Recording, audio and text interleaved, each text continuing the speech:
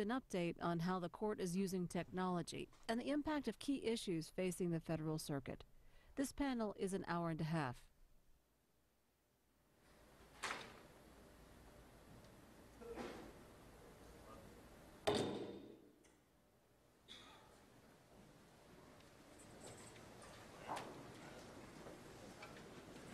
Good morning, everyone, and welcome. Welcome to the Judicial Conference of the Court of Appeals for the Federal Circuit. At the instance of the Congress, all circuit courts are to hold such conferences from time to time. This is our first conference since 2002, when we celebrated the court's 20th anniversary. Now, as the court approaches the quarter-century mark, it is time once again to assess where we are and where we are headed. But first, I would like to note the passing of former Chief Judge Howard T. Markey, who died on May 3rd.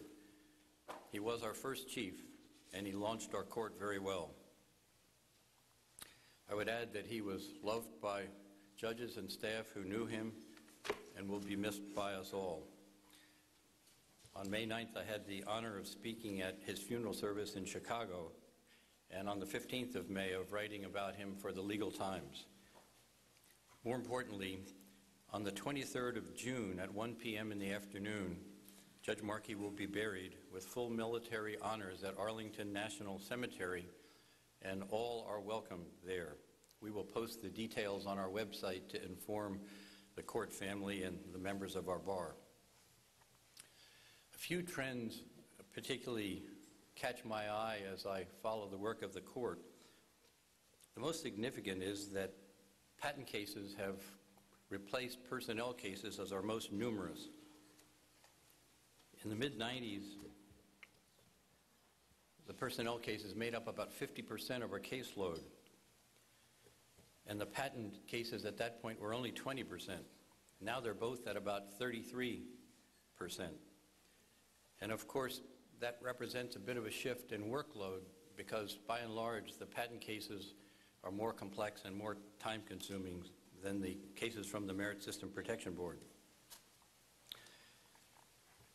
As of April 30th of this year, just by way of illustration, we had pending before us 392 patent infringement cases and only 213 cases from the board.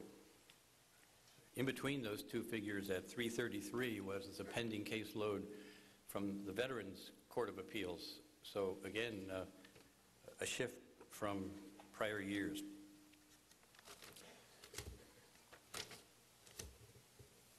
The net effect of these changes, as I suggest, is that the workload for our 12 active judges has gone up considerably, certainly since I first joined the court myself in 1988.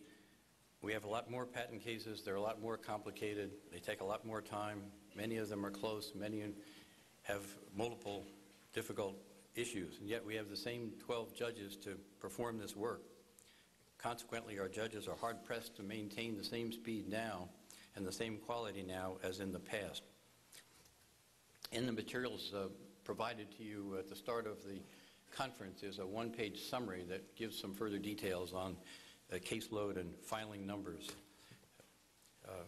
With the rising workload, we're particularly challenged now because, as many of you know, Judge Raymond C. Clevenger III took senior status at the beginning of February, so we're now operating not with 12 but with 11 active judges. Fortunately, yesterday the President nominated a replacement for Judge Clevenger, namely Professor Kimberly Moore. No one can predict the future of the confirmation process, but likely it will be months before she could be confirmed and assume office. In the meantime, as always, we are much indebted to our now 4 senior judges who help us greatly to maintain a current status with our caseload. We remain one of the very fastest of all 13 circuits, but with the trends that I've mentioned, our speed has slipped a little bit in the last 6 or 7 months, so we'll be very happy to have 12 judges once again. Also relevant to our workload are occasional thoughts in the Congress to significantly expand our jurisdiction. Last year, the Congress considered doing so with regard to asbestos cases, and as many of you no doubt noted, more recently made a similar suggestion with respect to immigration appeals. It would have been quite a daunting task because there are 13,000 such appeals a year. We only get about 1,600 filings, so it would be an extraordinary increase, and it would require vast increases in staff, space, budget, and other facilities. Fortunately, the threat seems to have greatly receded. The bill being debated this week and expected to be passed perhaps next week by the Senate omits this jurisdictional shift. I myself testified along with 4 other judges on April 3rd, pointing out to the Senate Judiciary Committee the huge consequences that such a shift would have. And the Congress, particularly that committee, seemed to be quite eager to hear from all the judges who had anything to add, and also seemed receptive to the timely intervention in written form by leaders of the American Intellectual Property Law Association, the American Bar Association section on intellectual property, the intellectual property owners, and also the Federal Circuit Bar Association. I just want to emphasize that since, in the main, judges are not allowed to lobby Congress, we're quite dependent on each of you here in this room and the various organizations to which you belong, so we appreciate your work. Another feature of our recent experiences is that the Supreme Court has shown a suddenly greatly increased interest in our work, particularly in patent cases. They've already decided, by my recollection, 3, including one just this past Monday dealing with injunctions. There are 2 or 3 more that are underway, and there are 3 more yet in which the Solicitor General has been asked to opine as to the possible grant of cert. So it's a banner year. I won't go into the details of those various cases. They're quite familiar to those of you here who follow the patent law, but they are quite significant. At the level of our own in-bank work, we currently have pending one case in in-bank status, namely Kuykendall versus Department of the Army. It involves a disabled veteran's claim of unemployment, of employment discrimination and violation of his veterans' preference rights. The case will require us to consider as well whether under the Veterans Employment Opportunities Act of 1998, the time period for filing claims and appealing them to the Merit System Protection Board may ever be equitably tolled. There are some other issues in that case. I won't go into the details now, but I do want to note that this veteran is being represented on a pro bono basis by former Solicitor General Theodore Olson at the request of the court in a new program for appointing counsel in selected pro se cases. We will need more volunteers from time to time, and we may turn to many of the men and women here in this room, so we hope you will consider it. Of course, if the Kuykendall case is argued, the argument will take place in our new ceremonial courtroom, renovated last year, Courtroom 201. I hope most of you have seen it. It's really quite grand. We expect this summer to begin a similar renovation of the courtroom on the 4th floor, the old CCPA courtroom, which we now designate as Courtroom 402. That courtroom will have the same traditional appearance as the main courtroom and will also incorporate the same state-of-the-art technology, particularly video conferencing equipment, which would allow for the possibility of judges hearing oral argument where the attorneys are speaking from remote sites in other cities around the country. In addition, the seating capacity will be doubled, and various other improvements, including wheelchair access, will be provided. We hope that 402 will be completed within a year. Already, we are digitally recording the audio portion of oral arguments, regardless of which courtroom they're held in, and the arguments in MP3 format are made available on our website within a few hours of being given. I know many of you are aware of that, but those who aren't might want to listen. It's become a popular sport here in Washington. Many people have commented to me about how much they like being able to hear the arguments. Another aspect of our regular activities every year is to hold arguments out of Washington. We've done that on pretty much an annual basis for 2 decades. Since the last conference in 2002, the court has held arguments in Boston, Cleveland, Los Angeles, and last November in Chicago. This coming October, we plan to sit in Charlottesville and Richmond, where we will hear arguments at the law schools of the University of Virginia and the University of Richmond, and also at the Court of Appeals for the Fourth Circuit Courthouse. In addition, in connection with our stay in Charlottesville, there's likely to be an interesting continuing legal education sponsored by the Federal Circuit Bar Association in conjunction with the court, and also a very elegant dinner the same evening in the university's historic Rotunda building under the sponsorship of the university and the Federal Circuit Bar Association. I'm going to shortly call on my esteemed colleague, Judge Richard Lynn, who will speak in a summary fashion about some of the developments concerning information technology. We are undertaking major enhancements, and I appointed a task force of 4 judges headed by Judge Lynn, and they've been doing some marvelous work. The oral arguments on the website are only one of the many enhancements. Others will become more visible as time goes on.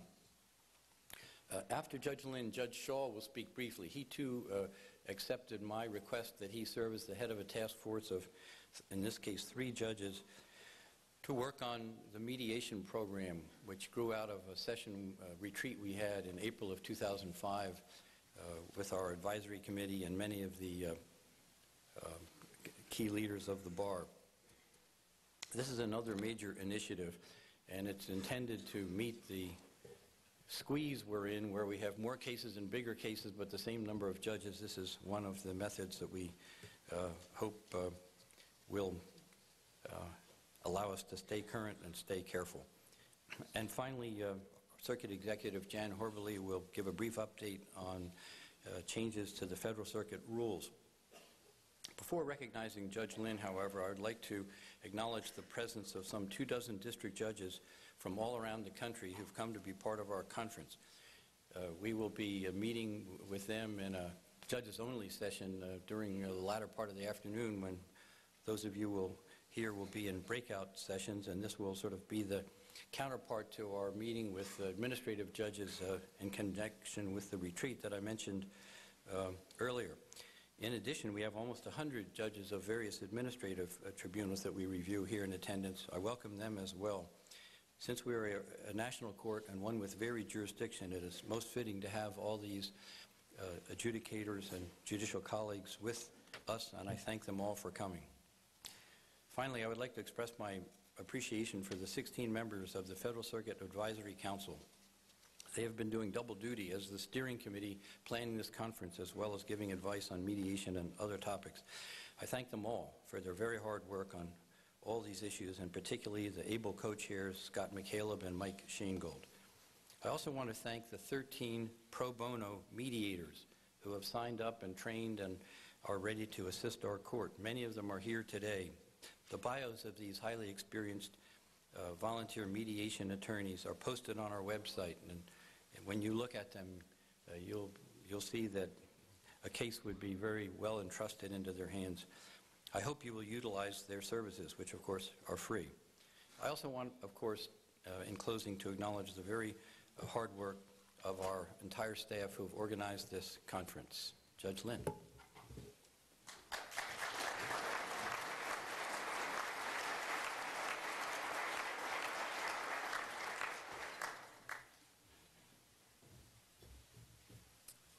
Thank you, Chief. Good morning. About a year ago, Chief Judge Michel, recognizing the increasing importance of information technology to the operation of the court, formed an information technology task force. As he mentioned, he asked me to serve along with Judges Clevenger, Rader, and Prost. Our charge was simply to provide guidance and leadership in the IT area, and specifically to look at ways in which the court can better use IT to assist the court and the judges in carrying out our responsibilities, and to inform the public of the work of the court and the status of the cases before us. Since the task force has been in existence, a number of changes have taken place under the direction of the head of our IT group, Larry Llewellyn, and his excellent staff. The court IT infrastructure has been upgraded to meet anticipated new demands, and the judges have been provided with BlackBerry devices, laptops, and upgraded desktop computers. The court has upgraded and expanded its website. As you probably know, for some time now, all precedential and non-precedential opinions have been posted on the website as they are released. We have upgraded our recording capabilities and are now recording all oral arguments digitally. About a month ago, we began posting those oral arguments on our website in downloadable MP3 format. The arguments can be searched by caption, by date, or case number. In the first week, we received nearly 6,000 hits from parties desiring to listen to the posted recordings, and in the 1 month that this feature has been available, the number of hits has grown to more than 36,000 from 50 countries around the world, with almost 5,000 downloads. The popularity of this feature is a clear reflection of the public interest and indicates the importance of IT and the court's ability to serve that interest. The court is also considering a rule change to implement the electronic filing of both briefs and appendices in cases where the parties are represented by counsel. The digital versions would be required in addition to the paper copies now required by the federal rules. In considering this change, the task force canvassed the practices of the regional circuits and drafted a series of proposed rule changes to adopt the best practices of all of the regional circuits and to implement some additional features to best serve the interests of our court. The proposed rule changes are presently under active consideration by the court, and if these rule changes are adopted, the digital versions of the briefs and appendices, like the digital recordings of the oral arguments, will be made available to the public over the internet, most likely on Pacer. I think this proposal is very important. Not only would it aid the judges in studying the briefs and in preparing for oral argument, but for the public, implementation of this proposed rule would make accessible to all interested persons via the court's website not only the briefs, but also the decision under review, the record relevant to the issues presented in the appeal and contained in the appendix, the oral argument, and ultimately the decision of the court. These are just some of the things the court is doing in the IT area. The court welcomes your input, and I invite anyone with suggestions or ideas to share them through the clerk's office. I'll now turn over the program to my colleague, Judge Schall.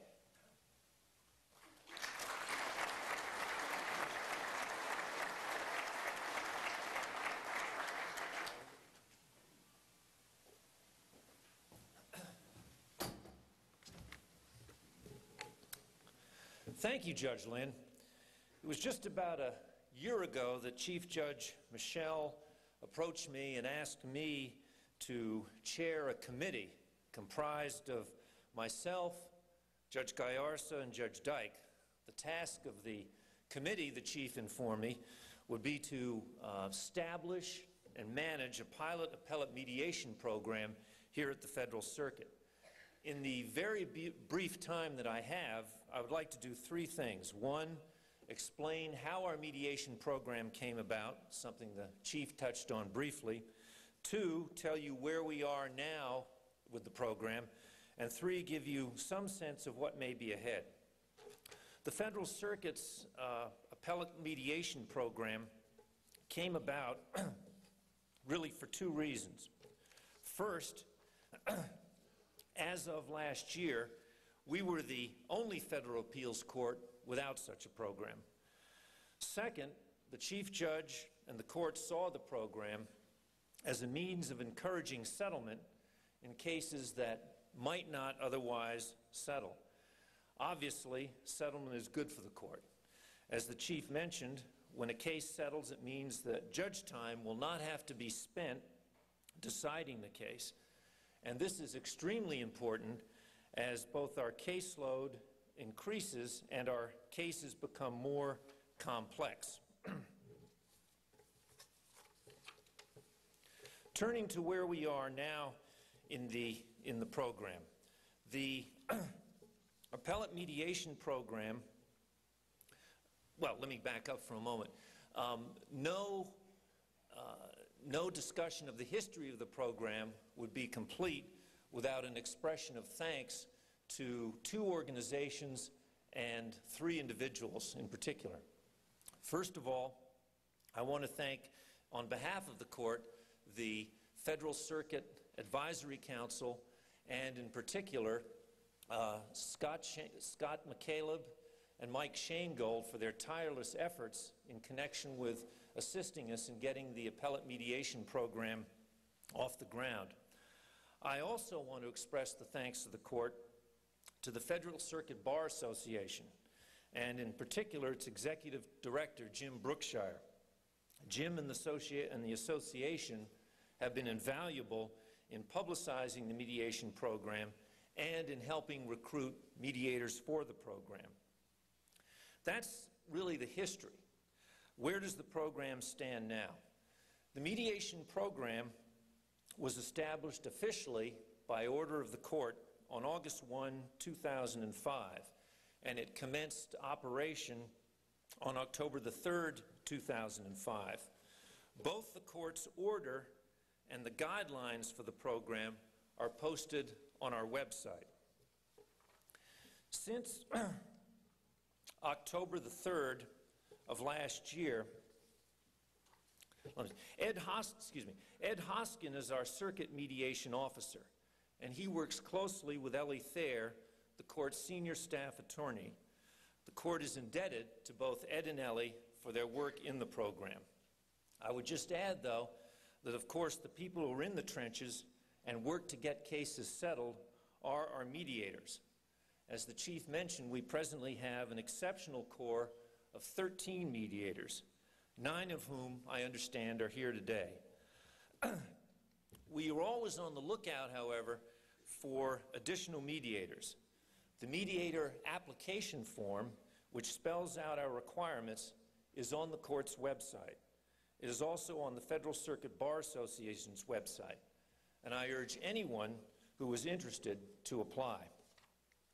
Since October the 3rd of last year, 20 cases have entered the mediation program. Of those 20 cases, 4 have settled, 8 have dropped out of the program, and 8 remain in the program in mediation. You may be interested to know that the 4 cases that have officially settled were from the Trademark Trial and Appeals Board, the Interior Board of Contract Appeals, a United States District Court, and the Court of Federal Claims. Looking ahead, currently the Court's Mediation Committee is reviewing the program and the experience we have had with it since it began operation. Based upon that review, recommendations will be made to the Court for changes in the program. Those changes will be reflected in amendments to the guidelines that we have. So far, we have received suggestions and thoughts from our mediation staff, Ed Hoskin and Ellie Thayer, from judges, from mediators, and from members of the bar. I would just like to take this opportunity to encourage each of you in the audience, whether you are a judge, an attorney in private practice, or an attorney in government service, to give us your comments and suggestions concerning the program. Tell us what you think we're doing right, and tell us how you think the program could be improved. You can email any and all comments and suggestions you may have to Ed Hoskin. I will just conclude by saying briefly that the Court looks forward to working with the bar to make the mediation program grow and become an effective vehicle for saving time and money and for disposing of cases. With that, I will turn the floor over to Jan Horbley, our circuit executive, who will speak about rules changes. Thank you.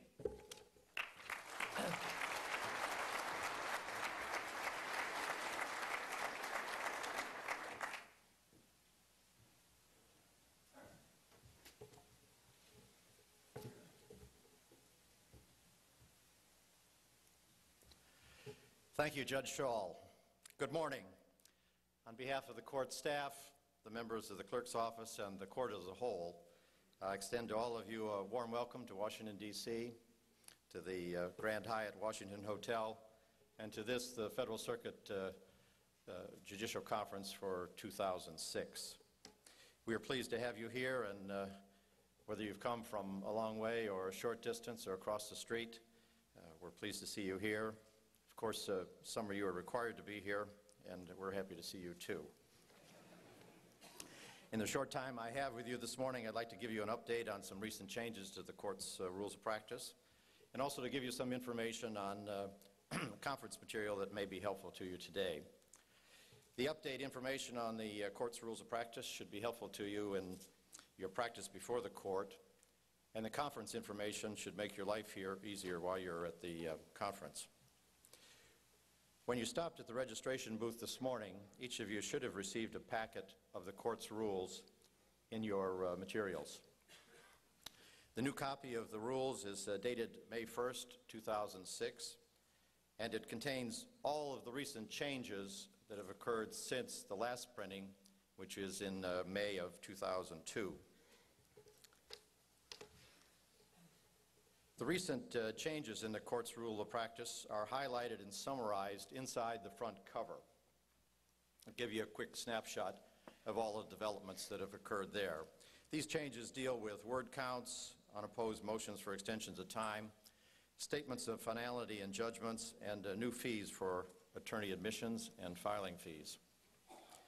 On page Roman numeral 5 of the court's rules, the current list of the members of the court's advisory council are there. The Advisory Council plays an important role in the operation and administration of the court and really serves as a liaison between the bar and the court.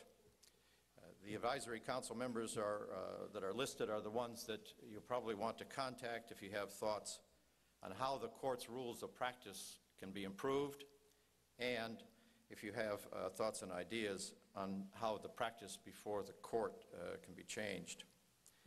An additional duty for the Advisory Council was to plan the program for today's conference. At page Roman numeral 7 is a list of the court's mediators that Judge Schall referred to.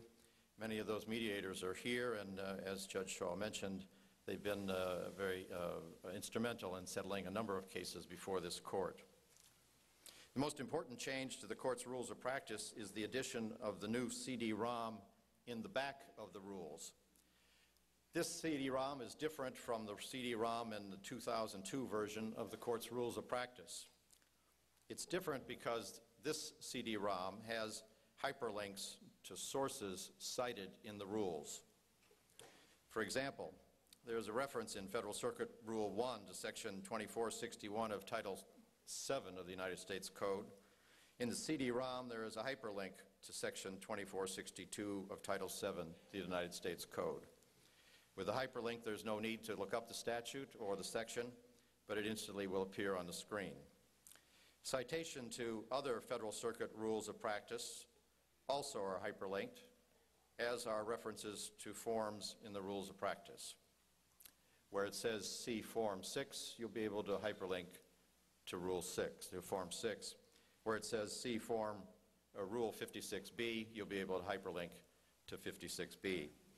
Using this CD-ROM on your personal computer or installing it on your firm's network should make it easier for you to use the court's rules and to access forms, statutes, and cases cited in the rules. In addition, you can fill out forms in the rules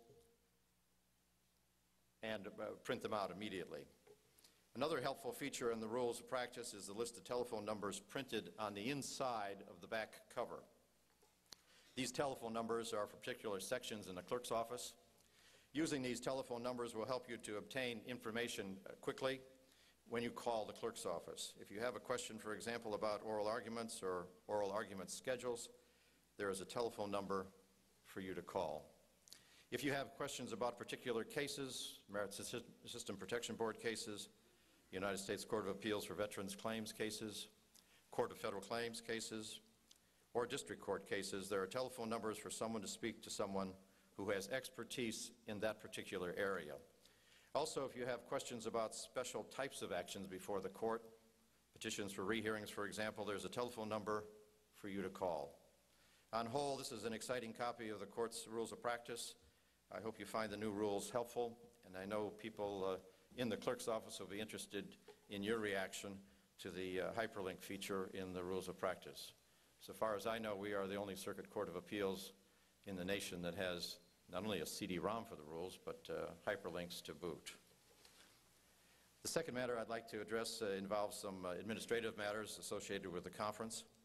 Pam Twyford, our conference coordinator, and her staff have done an outstanding job in handling the logistics of this conference. She is assisted today by approximately 40 members of the court staff, all of whom are wearing green or yellow ribbons on their badges. If you need help during the conference, see them for assistance. As you may know, the conference hall here is 5 floors below street level. That means your cell phones do not work here. It also means that you cannot call out from here on your cell phone. If you need to make a call on your phone, you'll have to go up the escalator to the next floor, or use the pay phones that are just around the corner from the registration desk. If you're waiting for an important call, messages can be left at the conference registration desk. The telephone number at the conference registration desk is 202-637-8004. I'll repeat that number, 202-637-8004. If any messages come in, they'll be posted on a message board there at the registration desk, and you can pick them up there. This concludes my update on the court's rules of practice and my administrative announcements. I'm followed this morning by the panel addressing the topic, the Federal Circuit looking ahead, the most important issues facing the Federal Circuit in the next 10 years. Thank you for coming. I hope you enjoy the conference, and have a good day.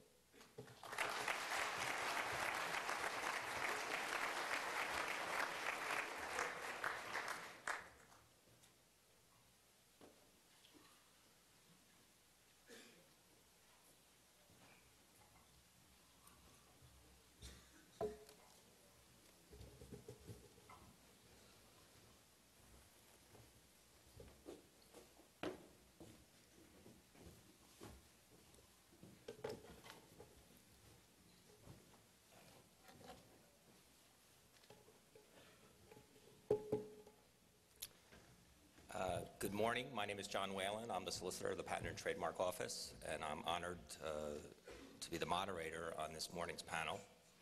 And to get started, I'm going to make the introductions brief. I think you know by name or by face most of my panelists. Starting to my left, Kent Jordan. Judge Jordan is the district judge in the District of Delaware and has been there for about 4 years, and sees, for some reason, Delaware seems to be a place where a lot of patent cases get filed, and his familiarity with patent law has probably increased exponentially in the last 4 or 5 years. Prior to that, he worked in private practice. He was an assistant U.S. attorney and clerked on that court. To his left is Tom Hungar. Tom, I was looking at his bio, has been the Deputy Solicitor General since 2003. And Tom and I were commenting that it seems a lot longer than that, given the number of cases he and I have worked on in the last 3 years. And I mean that in a good way. There are 4 deputies, as I understand it, three career and 1 political, and the careers 2 civil and 1 criminal, and Tom is one of the civil deputies, and they divide up the jurisdiction. And amongst the jurisdictions that Tom supervises are patents, copyrights, trademarks, international trade, government contracts. So most, if not all, of the Federal Circuit cases that the Supreme Court has interest in, Tom will be supervising those cases. To his left is Seth Waxman, who was the Solicitor General from 1997 to 2001. He He's argued almost 4 dozen cases before the Supreme Court. He's now becoming a more frequent advocate at the Federal Circuit. He's argued a case against our office, PTO, about a year ago. And he recently argued just the eBay case, which came down a few days ago. I missed saying this. Tom argued 2 cases this year involving the Federal Circuit, both the independent Inc. case, which came down, and the LabCorp case, which is still pending. And last but not least is Chris Eukins. Chris is a professor at GW, and his expertise is in government contracts law, procurement. He follows that docket of the Federal Circuit and the Court of Federal Claims. He has clerked at the Second Circuit and has a JD out of University of Virginia. He also worked at the Justice Department in this area of the law before. So with those introductions, just to let you know how I'm going to run this, or how I envision it, I want it to be more of a discussion than a lecture. We'll go for about 50 minutes. We have about an hour. And then in the last 10 minutes, there should be mics set up if you want to congregate to ask a question. We'll take a few questions at the end.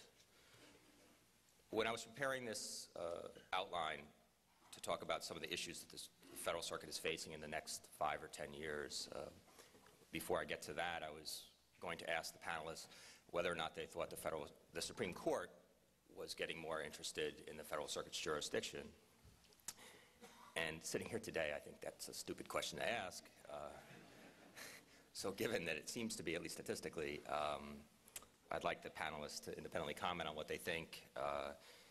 Do they think it's a good thing? Why do they think it's happening? And I think, Tom, if you want to start, I think you have some statistics of the Supreme Court's interest. And just to be clear, there are 2 ways the Supreme Court gets interested, and Tom will explain this. One is by taking a case like eBay, and another is by inviting the SG's views. And the latter has really increased in the last 4 or 5 years. So, Tom, you want to start? Sure. Thanks, John. We looked at the patent cases that the Supreme Court has handled since the formation of the Federal Circuit in 1982. And as every patent lawyer, I'm sure, already knows, until the last couple of years, the rate at which the Supreme Court considered patent cases on the merits was something less than 1 per year, and there were plenty of years when they had none at all. In the last term, they had 1 patent case. This term, they had 3 patent cases, and they've already got 1 for next year. So in terms of cases that the court is considering on the merits, the rate has certainly increased. Whether that will continue, of course, is hard to say. The other category of court action, Supreme Court action that we looked at involved invitations. As John mentioned, when the court, rather than granting cert in a case, asks the Solicitor General to submit the views of the United States about whether cert should be granted and about whether the decision is right or wrong. And there, the pattern has been even more stark. We looked at the past 10 years. In the early part of that period, there were no invitations in patent cases at all.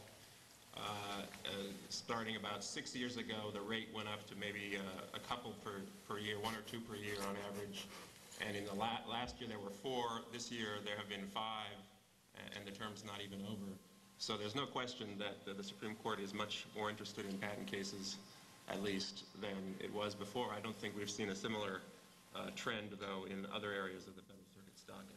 Do you want to explain, and then Seth follow up, about how the invitation process works? I think I was not familiar with it until about 2001, and how that process worked, and how the government's views are formed in such a when an invitation comes.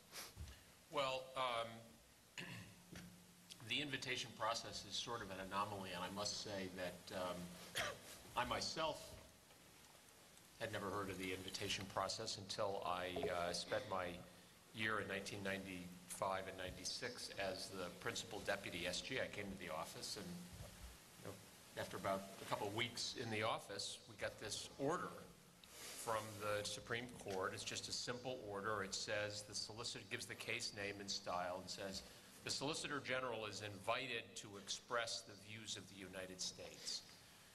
And I sort of looked at this, and I actually said to Ed Needler, who was one of the career deputies, I said, it says order, but it also says we're invited. perhaps, and I don't want to touch this issue, perhaps we could just RSVP regrets. Explained that, there were certain proprieties to be observed, and the operative word on the page was not invitation, the operative word on the page was order, and the only good thing that could be said about it is that these CVSGs, calling for the views of the Solicitor General, is the one thing as to which the Supreme Court rules don't apply a time deadline. And not yet, right. And so the Solicitor General's office can take what was historically a relaxed view to filing a response to these invitations. But basically what they are is they are a reflection of the fact that the United States government is the most frequent litigant before the court, that the Solicitor General is a statutory officer of the court, and the United States is a party in a very significant number of the cases before the court, but there are thousands and thousands and thousands of petitions filed every year in cases that don't involve the United States, even though they, as a party, even though they may involve important federal programs or very important federal regulatory statutes where the dispute arises in a private litigation context. And by long tradition, the Solicitor General has only very rarely filed an uninvited amicus brief in the Supreme Court at the petition stage. That is, by statute, the Solicitor General is allowed, as a matter of right, to file an amicus brief in any case without consent. But the practice has been to file those briefs at the merits stage, that is, after the Supreme Court has decided to take a case, and not while the court is deciding whether or not to exercise its discretionary jurisdiction, the thought being that if the court wants the views of the United States on how it should exercise its discretion, it will ask. And that's what an invitation is. The invitations will come in a case in which the government is not a party, but some federal statute or important federal program is at stake, and one or more justices says, why don't we hear from the Solicitor General about the views of the United States on whether this is an appropriate case for us to consider this statute. And there are usually, I don't know, between a dozen and 24 invitations a year. And because the Supreme Court has had this practice with the SG for many years, the SG, in all but maybe one case a year at most, won't file an amicus brief at the petition stage without an invitation. Right, and what the people should understand is when, as Seth said and Tom referred to, it's the views of the United States government. It's not the PTO's views, it is not the Antitrust Division's views, and there is a big United States government. And there are meetings, and obviously certain agencies and parts of DOJ will be more interested in one case than the other, and that, I think, works quite well. But it is a collective viewpoint, and the process iterates through, and a recommendation is made as to whether to take or not take the case. And to take, usually a recommendation is then made as to what the outline of the merits brief would look like. And so it's an interesting process, and as Seth said, that this is a common practice of the Supreme Court, but in the area of especially patent law, since about 2000 or 2001, this has become, it was never, from 95 to 2000, I'd never experienced it, and now it's routine. Now it's 2 or 3 cases a year. There are 2 this summer. So, Judge Jordan, you see cases, you were an assistant U.S. attorney in different areas of the law. Do you think the Supreme Court's involvement, increased involvement and interest in this area of jurisdiction is a good thing, and why? I do think it's a good thing for at least a couple of reasons. One is it's an acknowledgement of what I think everybody in this room already believes, and that's that the intellectual property docket of the Federal Circuit is a matter of tremendous national importance. And the Supreme Court taking an interest in that at a greater level affirms that in a pretty dramatic way. The other reason I think it's a good thing probably is because it provides a dialogue about substantive patent law that probably wouldn't exist otherwise. Unlike the regional courts of appeals, which have the benefit of having their sister courts tell them, hey, you were wrong about that, or we read your opinion on this and we don't think you got it right, or maybe you should be thinking about this other thing, as they bat issues back and forth. There's not really the same opportunity to do that with a court of national jurisdiction as the Federal Circuit is. And so there's a greater chance to have the law develop through dialogue with other jurists by having the Federal Circuit decisions reviewed by the Supreme Court and having some law developing that then can come back to the Federal Circuit, and through those iterations you get I think, helpful precedent. And Chris, do you think the Supreme Court, do you think the area of the law that you practice in would benefit by a little more, or let me back up, what has been traditionally the Supreme Court's interest in the area of government contracts, and if there's one area of law that you think that they should visit, what would that be? So the sad joke among government contracts lawyers is the Supreme Court sort of tuned out in government contracts somewhere around 1950.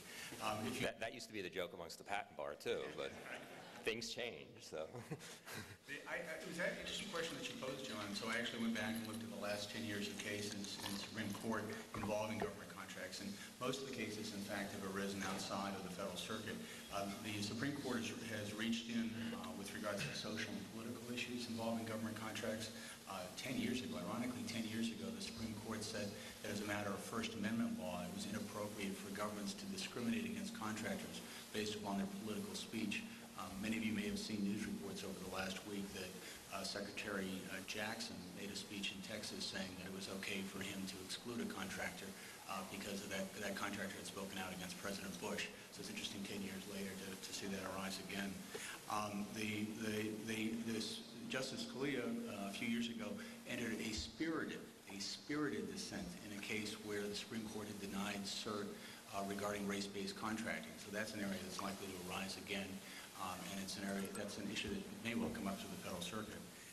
The Supreme Court has weighed in on the boundaries of Congress's power in the Winstar case and the case recently regarding False Claims Act suits brought against the states, but that is not an area that's unique to the Federal Circuit. Last year's decision, Cherokee Nation, was actually split in the circuits, and that involved, one of the cases came up to the Federal Circuit, but again wasn't something unique to the Federal Circuit. The one area that was truly important, not a social or political issue, but one area that's truly important to the procurement community is the area of generally contract formation, how competition, how integrity be maintained in contract formation. And the one case over the last 10 years that came up to the Supreme Court was a case involving the National Parks concessions. And the question presented was whether or not the National Parks concessions should be treated as a contract under the Contract Disputes Act. That is a very important issue because it opens up questions of whether or not those concessions have to be properly competed. It's an area, for instance, where we have a sharp divide between us and how the Europeans handle the same types of questions. So a very important legal question, and the Supreme Court punted. Justice Thomas got rid of the case on rightness grounds. The only real dissent or acrimony within the court was whether or not there was a standing question. But the Supreme Court just completely punted on the one important case we had over the last 10 years. So, people ask me, why is the Supreme Court more interested? And I don't think there's a single answer. I think, the area of the law is more important, where it's more service economy, there are bigger dollars at stake. I think they like it.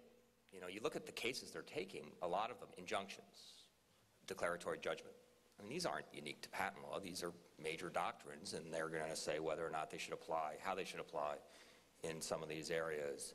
I think there are other things going on. I think that when a court doesn't dabble in an area of law for probably 10 or 20 years, they decide to. I don't think probably that's so strange. I've heard they've done that in antitrust from time to time. They get in, they get out. The Supreme Court law clerks now can take patent classes at the top law schools, and are probably taught by some of the 24 law professors, which is a new business, to write amicus briefs before the Supreme Court. The law professors now are writing briefs saying you should take this case or not take this case. And just, you know, if you watched the arguments this year, you have the Supreme Court bar being participants. You have them, they know how to write these briefs. And so you add all this up, and I think it's not surprising. So, but we're here at the Federal Circuit's Judicial Conference, not the Supreme Court's, and so the next question to me is, well, are there, you know, this is going to happen, but is too much of a good thing can get out of control, and would it benefit the Federal Circuit to maybe sit en banc? Do they sit en banc often enough? Should they sit en banc a little more often?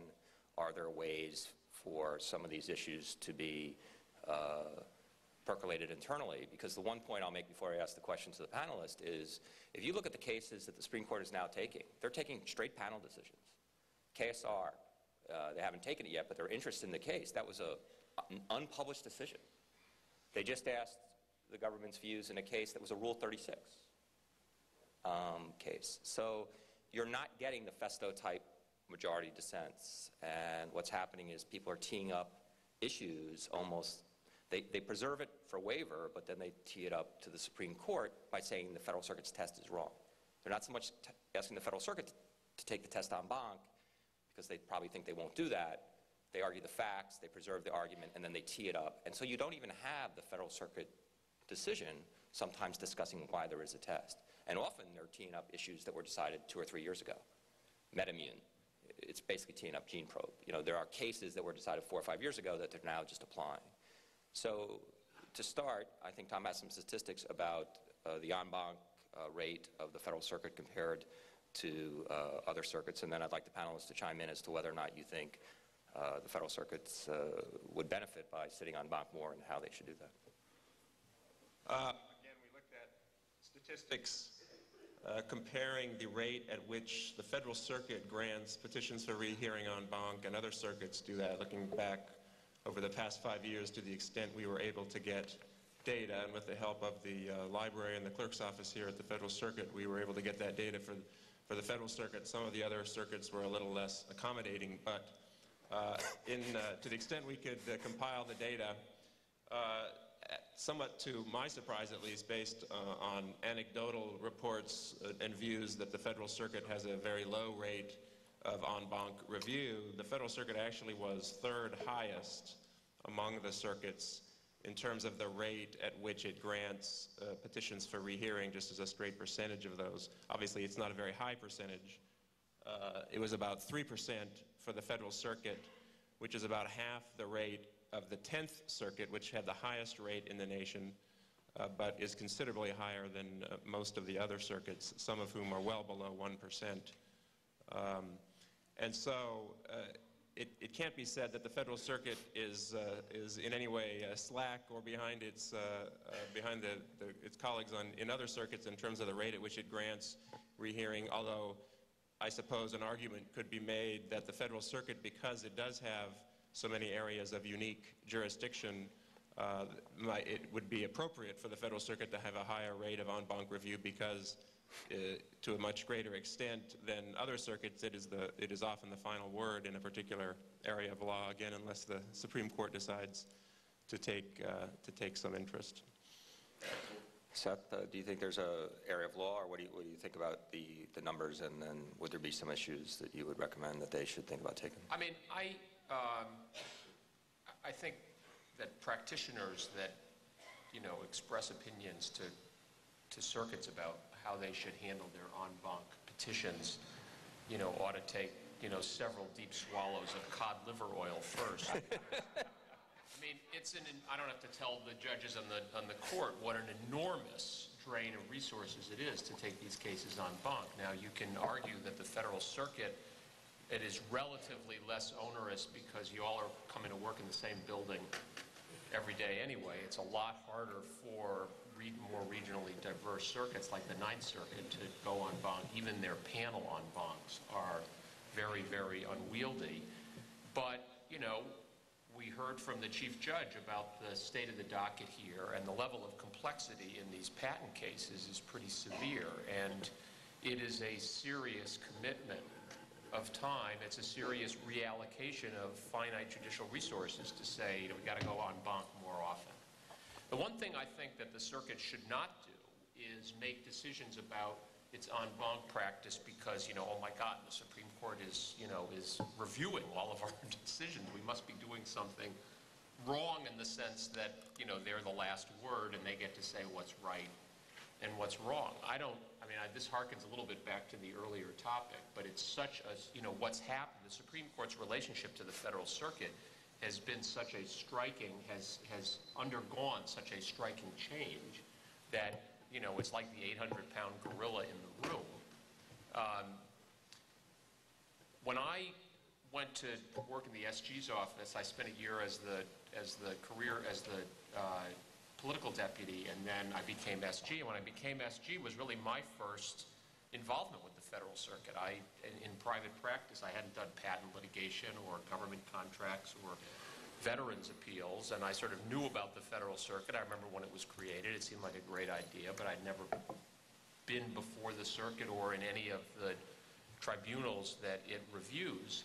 And when I was the political deputy, I didn't really have any cases in the Federal Circuit either. When I became SG, we had a couple of cases that came up where there was a recommendation that we petition for cert, and Larry Wallace, who was the senior political deputy and who had handled many of the intellectual property cases, you know, said, forget it, the Supreme Court, they're just totally uninterested, they're only interested in circuit splits, there never are circuit splits. You know, the last time they took one of these cases was Chakrabarty. It was 15 years ago. We told them not to take it. They took it. We told them to rule one way. They ruled the other way. This is just, you know. The biotech industry is happy with that. I said the biotech people here are happy with that ruling. In any event, he said, look, you know, forget it. These recommendations that we petition is just a complete waste of time. And I was sort of new to this, and I looked at these, and I said, these decisions, I have to say, are not only contrary to the interests of the United States government, in my view, they're just crazy. And we ought to ask the Supreme Court to take these cases. So we did petition in two cases. They granted both of them. They reversed both of them. And I remember Larry came into my office afterwards and he said, I hope you're happy with yourself. You have unleashed something terrible. So I forgot to add you to the causes for why this is happening. I don't think, A, that's true, and B, that it's necessarily a bad thing. The fact of the matter is that the specialized jurisdiction of this court, government contracts and particular patents, are increasingly becoming some of the predominant issues in American jurisprudence. I mean, we don't make anything in this country except intellectual property. It is just a reality that this court's patent docket is of much greater national importance. Just look at the debate in Congress over, this never-ending debate in Congress over how the patent laws that for the most part have been reasonably intact, at least since 1952, ought to be readjusted in light of the realities of biotech and software and methods patents and things like that, and you know, this re-exam process.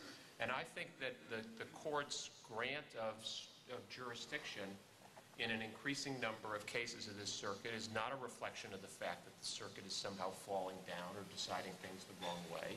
It's that the subject matter that this circuit deals with is of greatly increasing importance to the national economy, and there aren't circuit splits. They're looking for error correction, more with respect to Federal Circuit cases than they are with respect to the rest of the country, because it's not a sufficient answer in Federal Circuit cases to say to the Supreme Court, you're not in the business of error correction. You know, if the lower federal courts have worked out a uniform regime, way in which they answer a particular question, Congress is unhappy, it can change it, otherwise our work is done.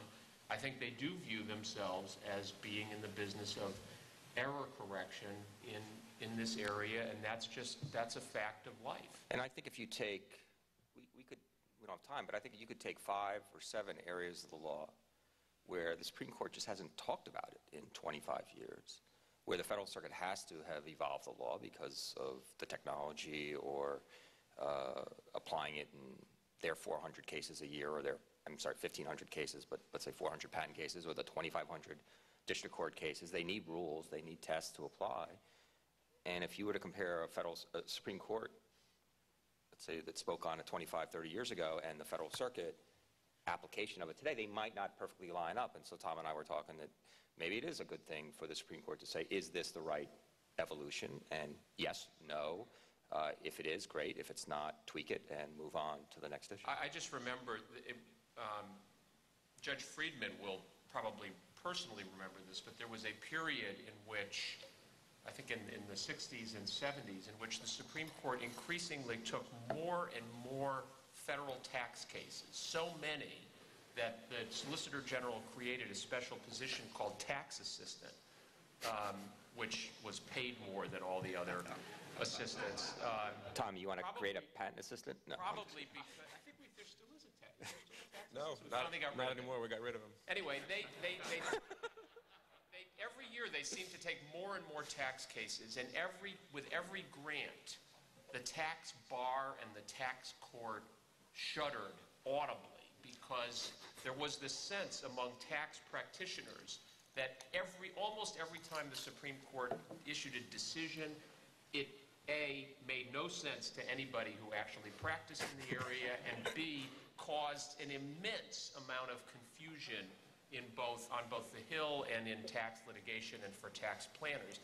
And I mean, I'm not a patent lawyer, but I hear a fair amount of the same reaction now. You know, when the Supreme Court granted, MedImmune and posed its own question, I had people coming in and calling me saying, I don't even understand this question. The metabolite case, right?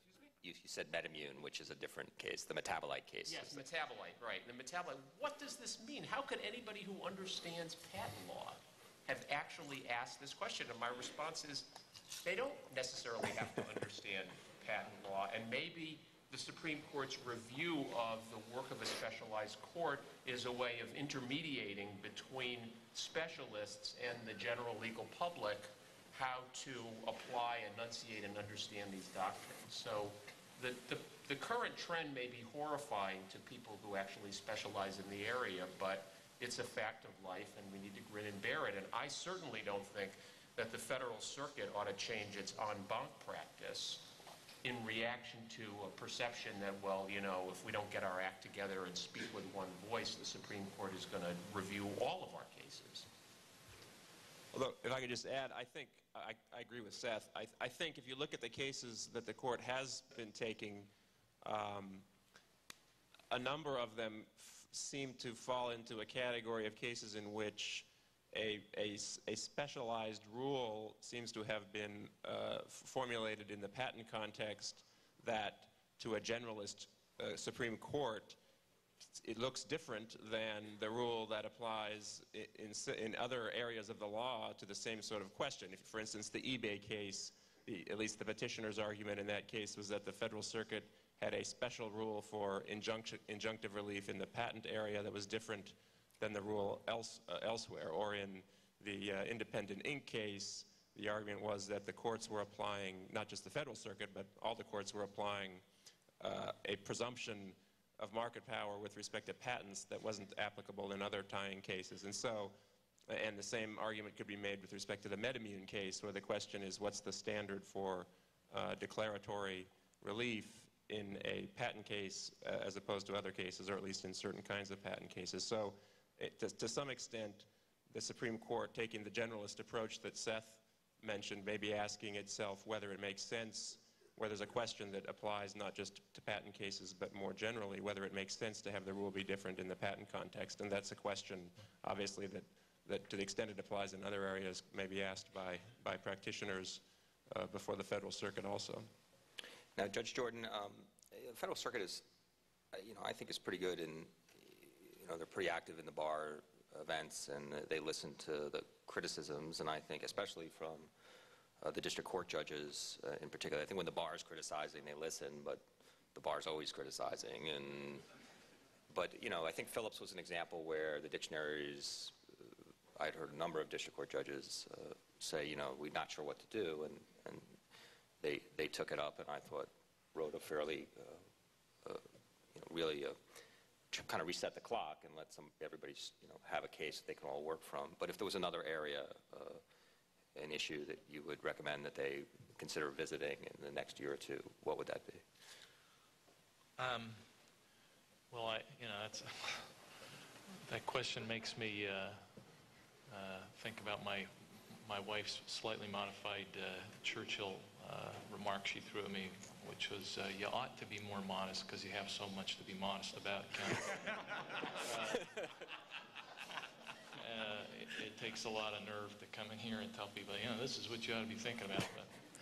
But thinking about the title of this session, which is most important issues facing the court over the next 10 years, from a perhaps parochial perspective of a district court judge, I don't think there's any more important question than the question that the court didn't answer in Phillips.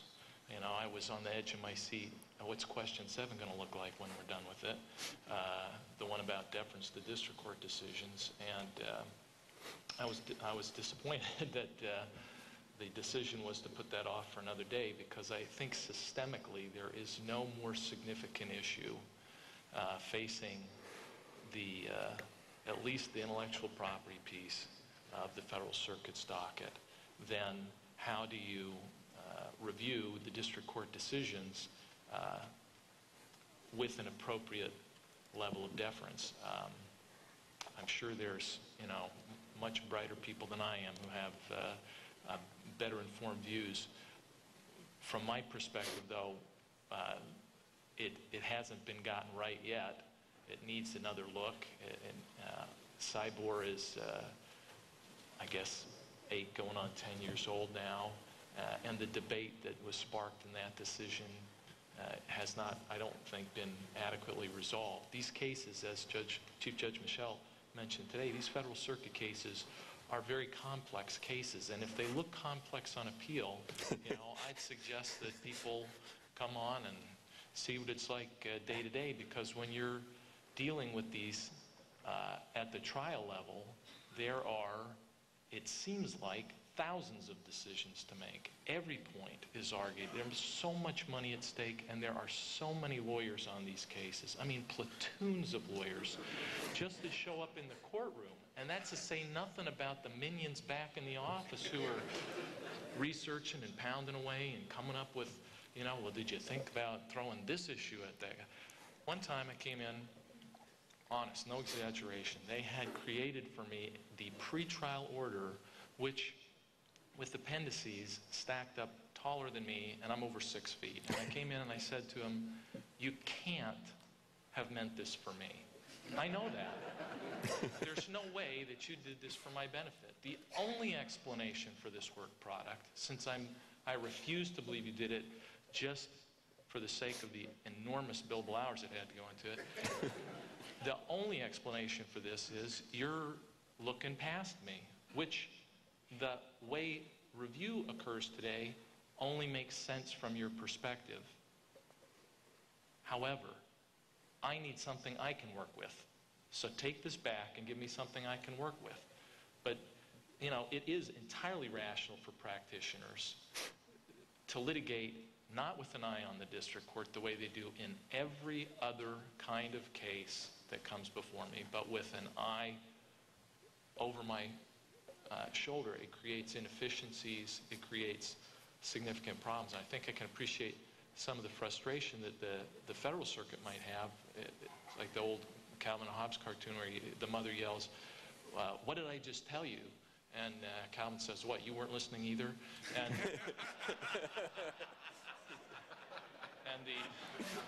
I get a little bit of the sense of that when I read Federal Circuit cases sometimes. We told you this before, don't you get it?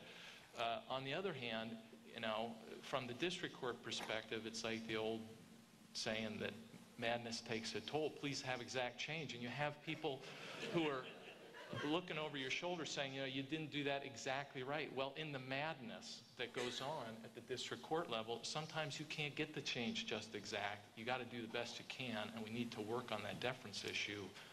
I think that's maybe the most important issue. for the court to deal with on an on-bank basis. And I remember a chief judge of a district court commenting once, I think he's I think you know I'm referring to, he's a very good judge, and he said, "Oh, I make errors all the time in the courtroom," and he goes, "I make 5 or 10 a day." He goes, "It's just a question of whether they're reversible errors or not. You know, you're calling balls and strikes, and you have to make decisions, and by having the deference issue you know, so low on the claim construction, you're basically just encouraging appeals. You're not encouraging settlement." And you know, I clerked, now I feel old, about 15 years ago, and we had claim construction issues and cases, but not every case. And we actually had trials, and there wasn't, maybe there would be one word being debated, and now if you look at Texas Digital, there were 10. There were 10 different phrases being debated on appeal, hoping to get one right. And so it's just going to create that level of, as you said, kind of looking past you. Chris, if you could answer this question and then dovetail into the next. One is, if you had to pick, if the Federal Circuit was listening and you could give them one issue, just like at the Supreme Court, would it be the same one that they should consider, or is there an issue they should consider at taking en banc in your area? And secondly, we talked, I thought it was pretty interesting, about amicus, how the amicus type of support in your area seemed to be a little different than just writing a brief explaining the law. You talked, when we discussed this in prepping, some of the numerical information or the real-life information in your area of practice. If you could touch on those 2 points. Right. And first, I joined Seth in saying that if you're choosing the most important areas in my particular topic, government contracts, looking up the hill, looking to what the Supreme Court is doing, for the reasons I discussed before, would be exactly wrong. You have to, the search has to be elsewhere. I think, and this is really important, I think the Federal Circuit has to decide, with regards to government contracts, what role it's going to play. There are 2 basic models I see for the Federal Circuit. The Federal Circuit can either be like the circuit judges originally in the United States, available for dispute resolution on an ad hoc basis, and we'll call this an appellate review. In the government contract sphere, that could be the possible role for the Federal Circuit. I would argue the Federal Circuit should take a much more serious role.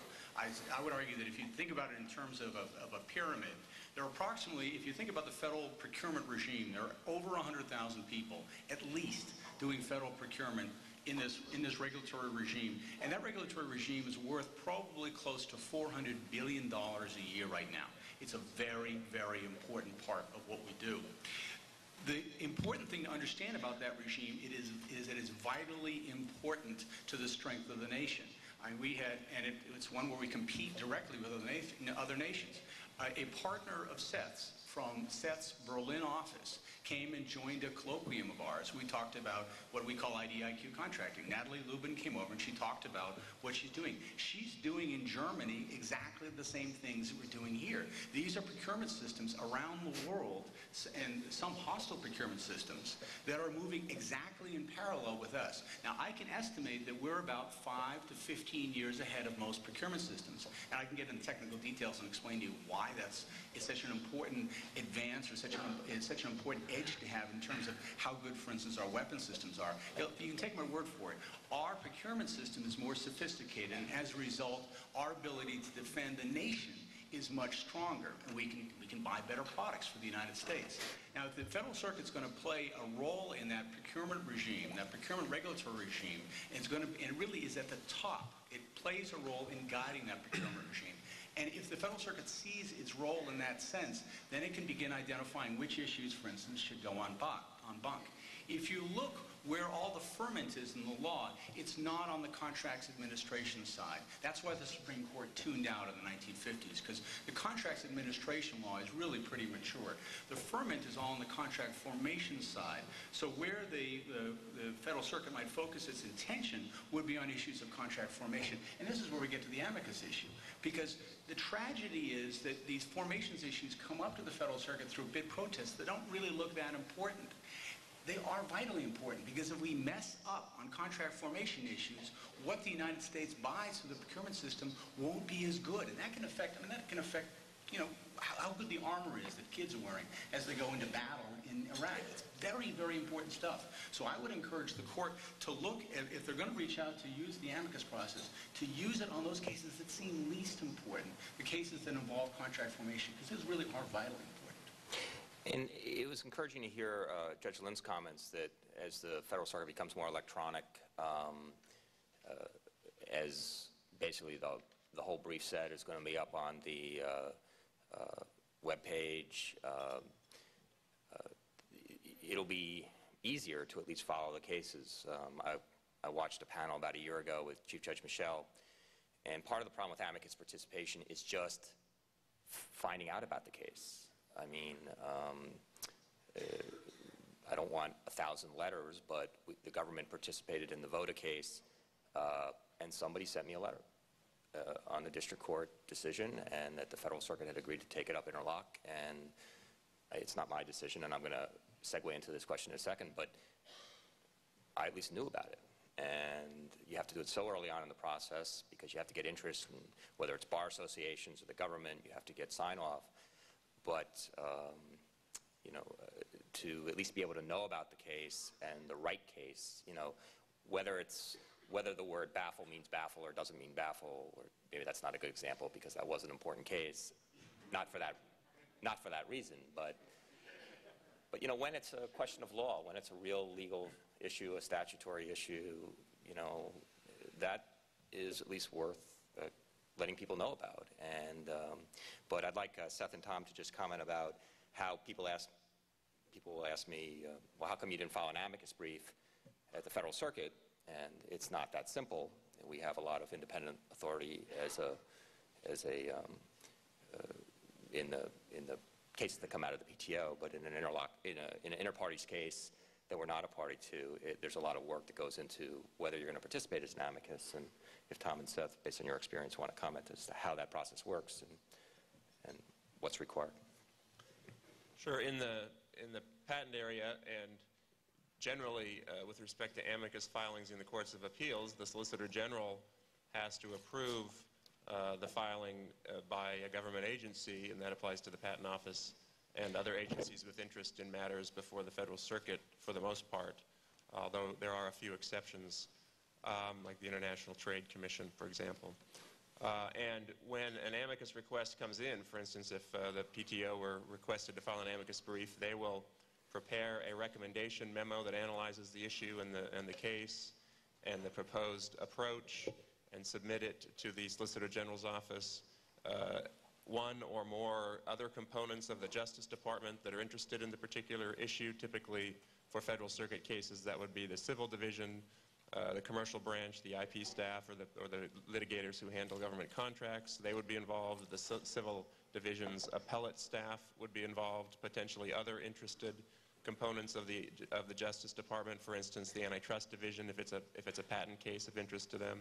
Other agencies within the government, the Federal Trade Commission, HHS, a wide array of different agencies, potentially, depending on the particular issue. Well, all of those agencies and components will prepare their own recommendations, analyses. We will typically frequently meet with the parties, one or either of the parties that are interested in the government either filing or not filing an amicus brief, or in what it might say. And so it's a very time-consuming process, which is why John says that he can't just file an amicus brief in any case that might come to the office's attention.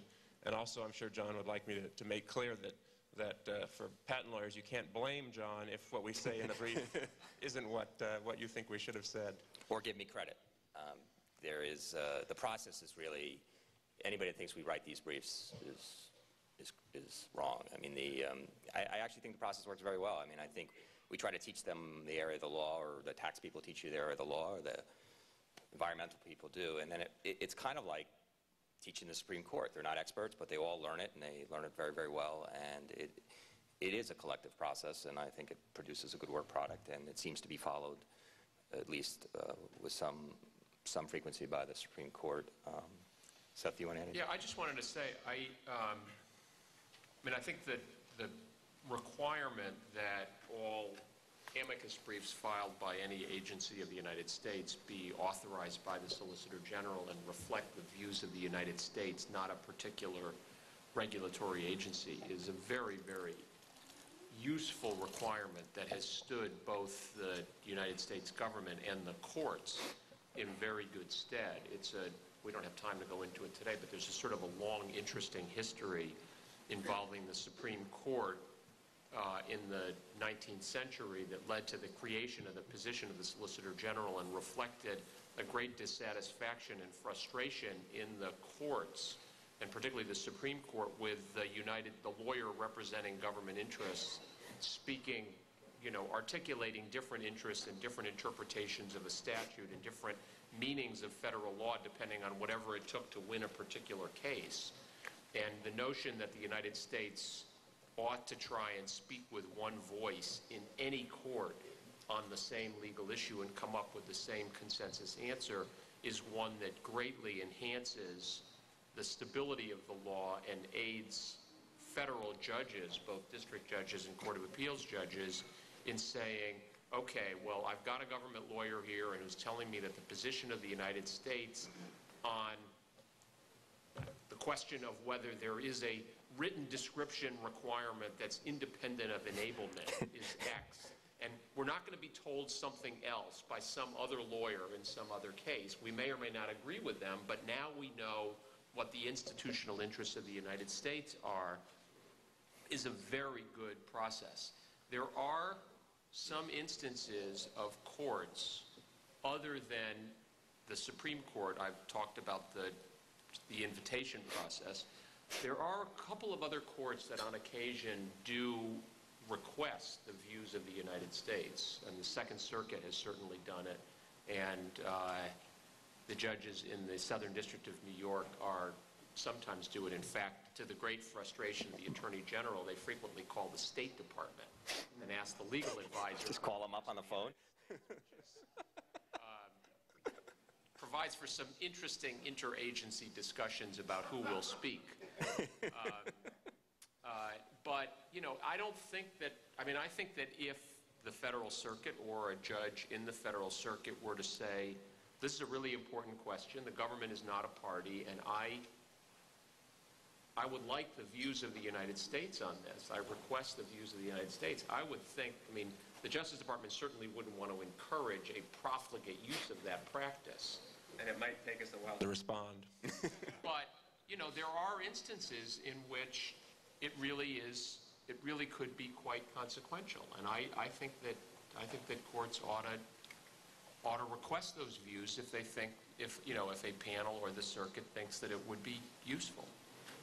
I've been permitted to go a few minutes over since we started a little late. If people want to line up and ask questions, I'm going to ask one more question that's going to be very fast, a 5-second answer, and then if people want to ask their own questions, we'll open it up. Does anybody on the panel, and I don't want to put Tom in a spot, speak on behalf of the United States government, but think that giving the Federal Circuit 10,000 immigration appeals a year to its current docket is a good idea?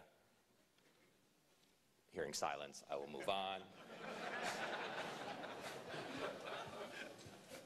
It's a good thing that Judge Jordan is not a Third Circuit judge, because he might think it was a good idea then. But I cannot see the mics. I apologize. My eyesight's not great. And talk about a deer in the headlights. It literally is big headlights. So if the mics are, if somebody could raise their hand and ask a question, if I hear it, I'll be able to repeat it. I'm sorry, you see it? Somebody's raising their hand. If somebody wants to stand and spell out a question, I'll repeat it for the audience. Just go to the mic. Oh, I'm sorry. I didn't see it.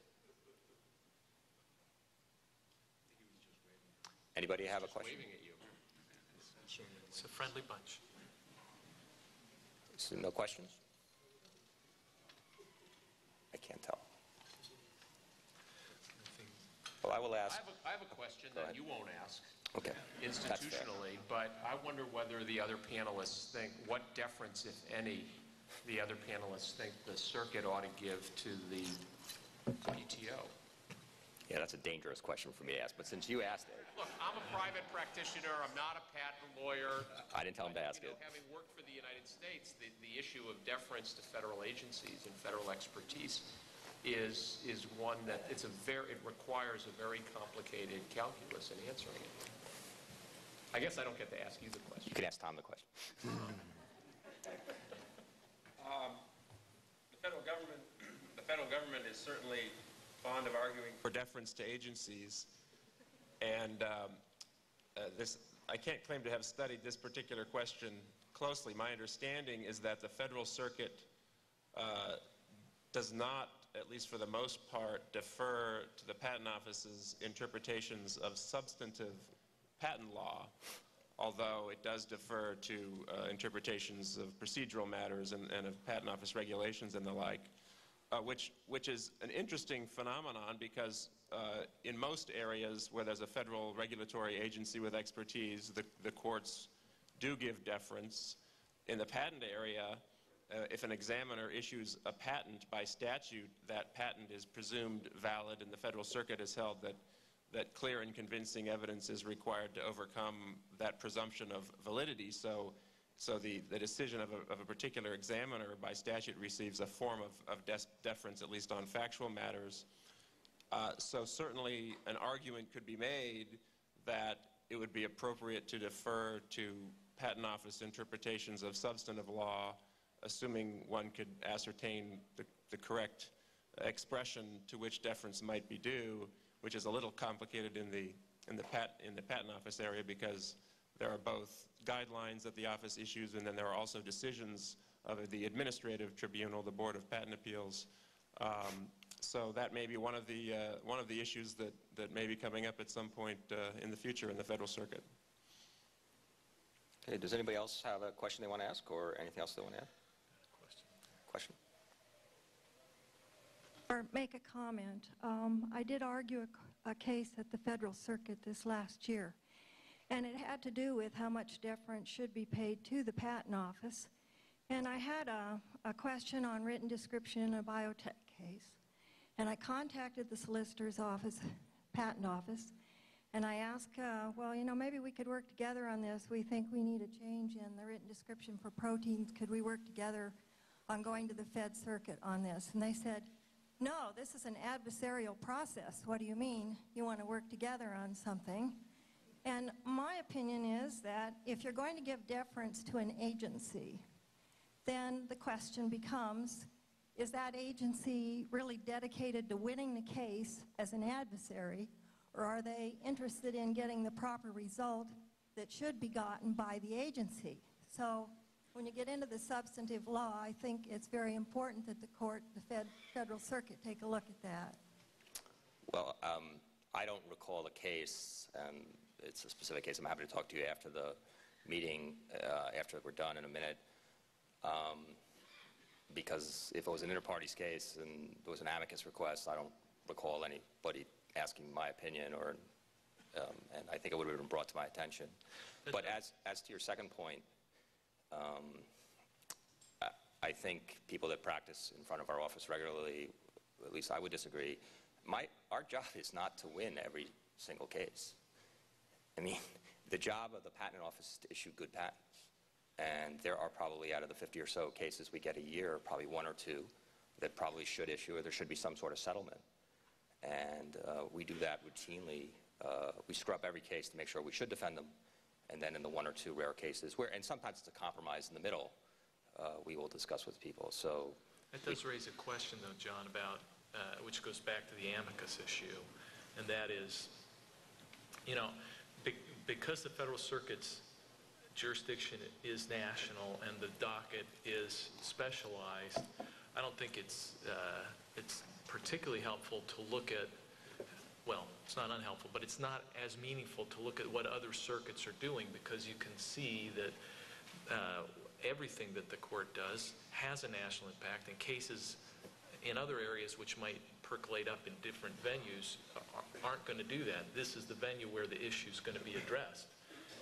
So one might expect to see, if it's possible, amicus folks trying to weigh in more often because they feel like they've really got something at stake, and this might be the right. One case is going to affect everybody. Yeah, it reminds me, this is a true story.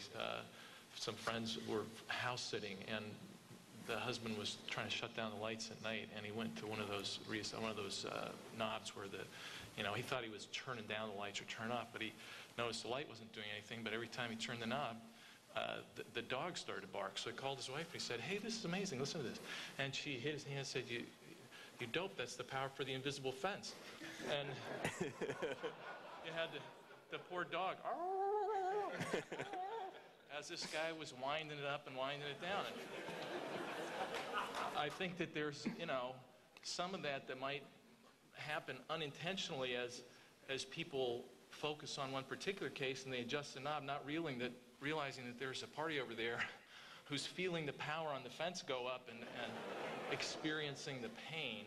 And, so amicus in the Federal Circuit, I think you could even expect it to be more common, and that's not a bad thing. Right, because if you're in the Ninth Circuit and a copyright case, you can always go to the Second Circuit or the Fourth Circuit, and you really don't, one decision on one case, and can then bind everybody else subsequently. Well, I want to thank the panel, and if we could give them a hand for their excellent participation.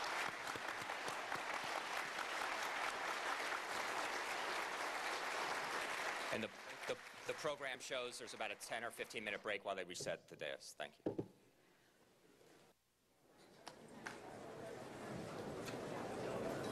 This Federal Circuit Court of Appeals Judicial Conference continues.